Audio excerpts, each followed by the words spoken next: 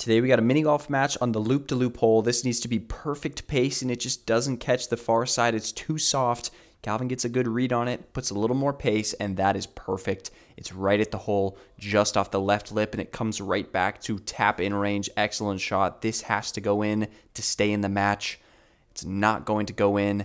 Calvin has basically a free win here. He's going to do a little showboating. Could this be trouble for him? Nope, it's right in the cup. Calvin wins.